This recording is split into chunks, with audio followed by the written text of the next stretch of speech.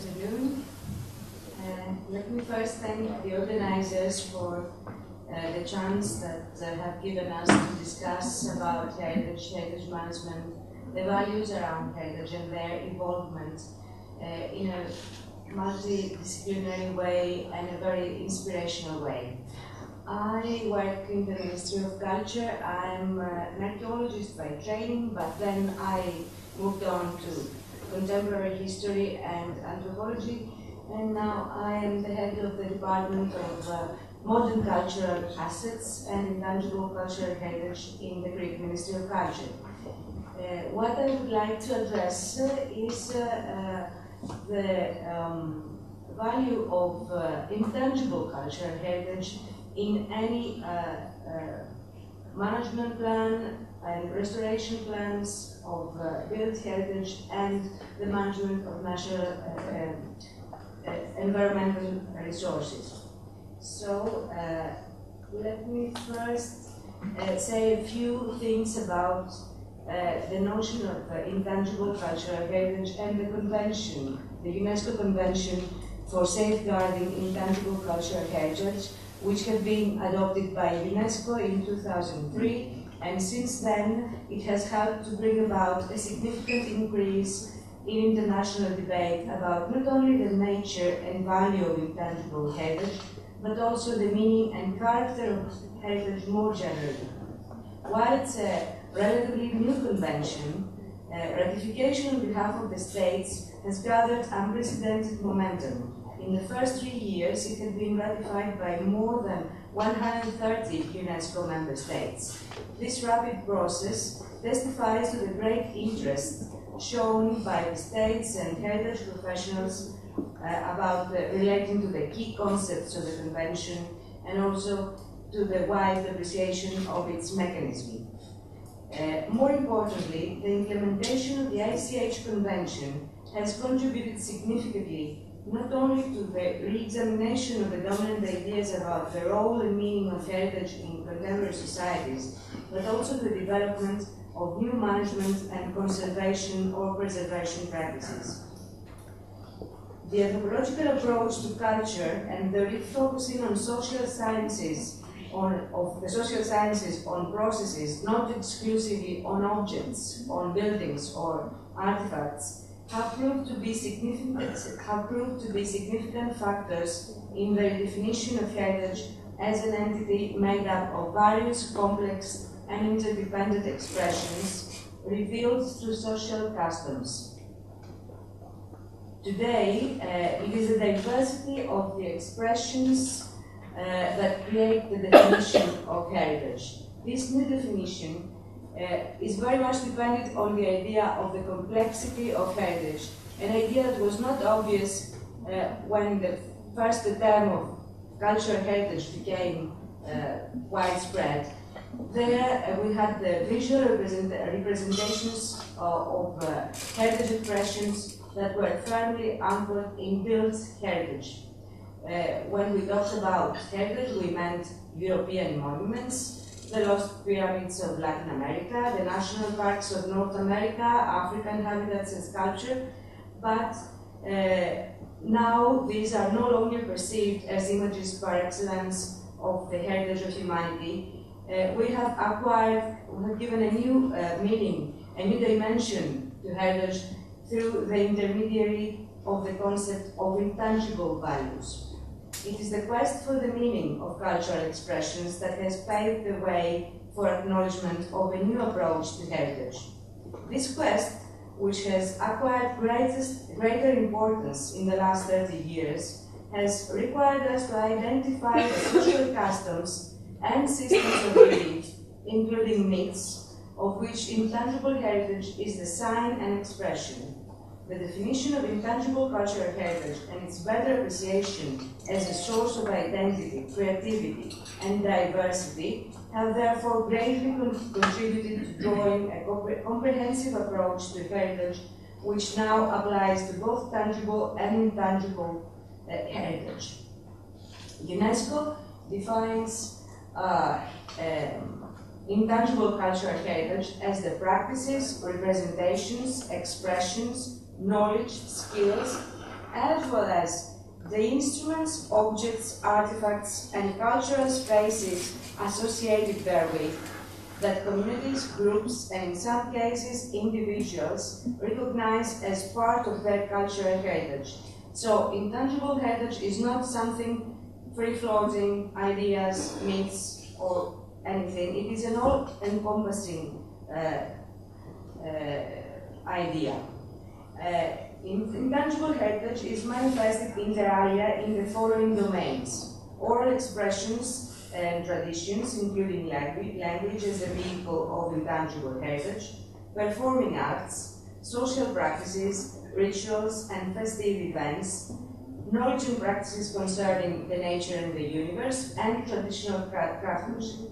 In this presentation, I will go through 4 ICH intangible cultural heritage elements that are described in the National Inventory of ICH of Greece that is kept in the Directorate of Modern Cultural Assets and Intangible Cultural Heritage, that may help to broaden our understanding about the value of intangible heritage in general as a crucial factor for sustainable development, and more specifically, its great but not fully recognized potential in successfully carrying out restoration projects of built heritage in the most financially efficient manner. The first such element. Okay,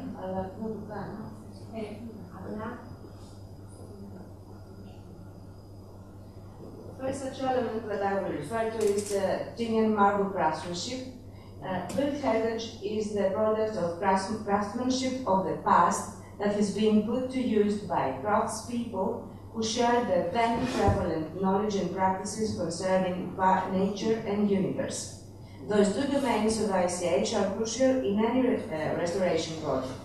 The restoration works in the Acropolis testify to that. The Athenian marble craftsmen are among the key workers there because they possess a unique knowledge of marble craftsmanship acquired in their birthplace in the island of Tinos. The knowledge is acquired mainly through non-formal education.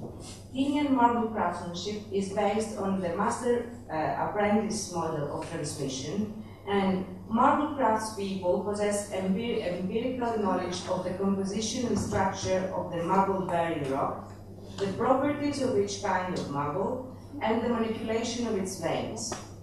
A part of this ICH element is also the making of the tools used in marble crafting. The forgers of tools in Tinos are also providing tools to most restoration places all over Greece, where marble or stone cutting is necessary.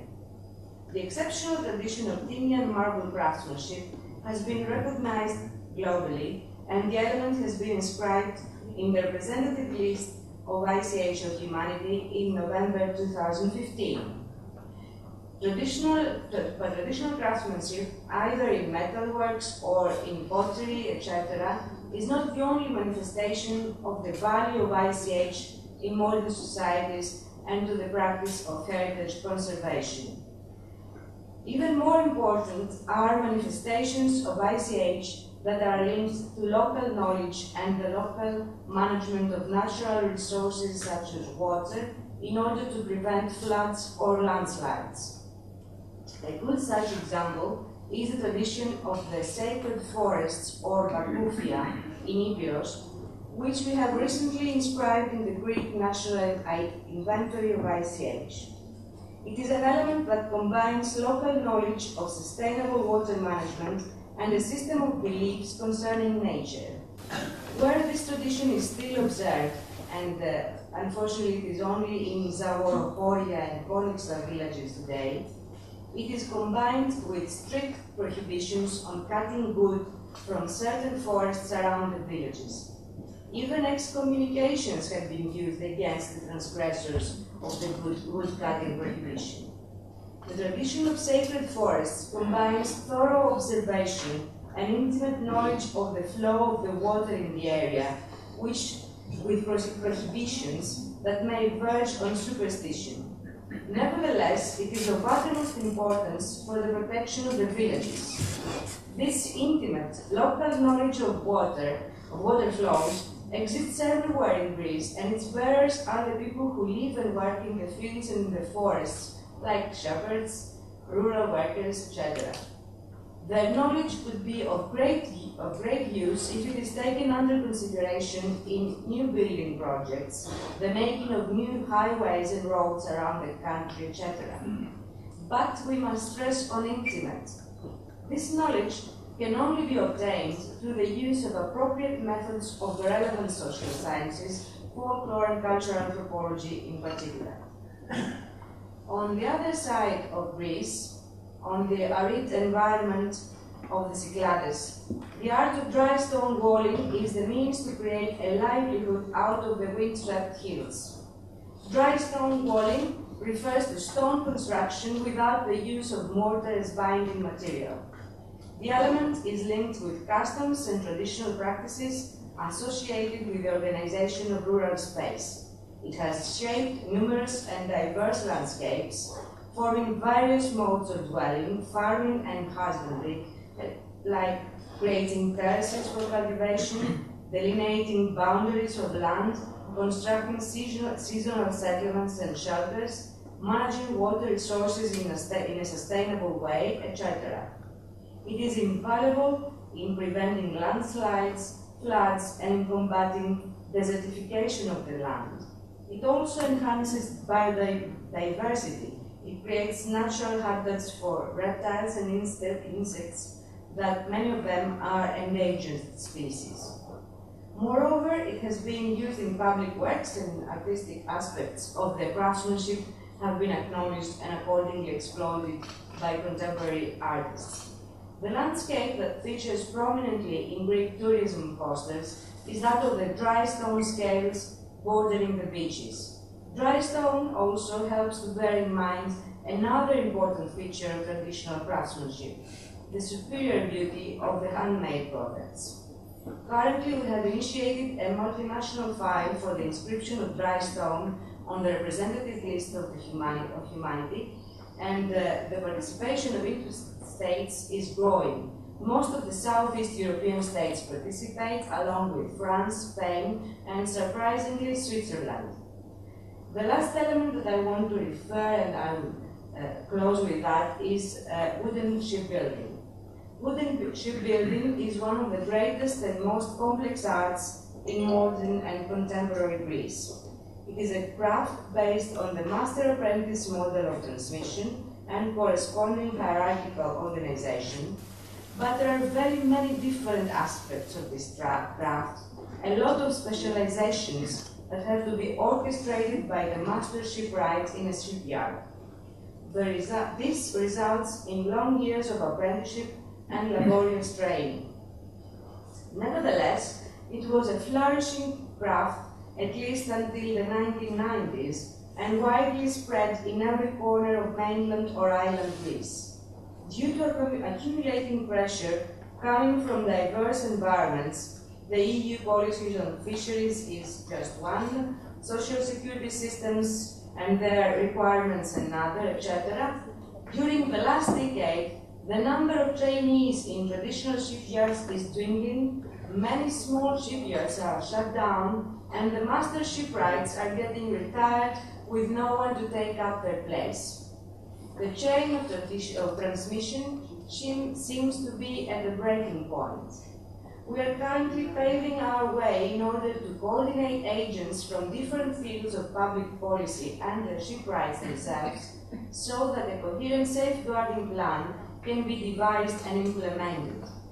We need to instigate vocational training courses. We need to orchestrate tax and its insurance, social insurance policies. It's a very complicated field that we have to go through.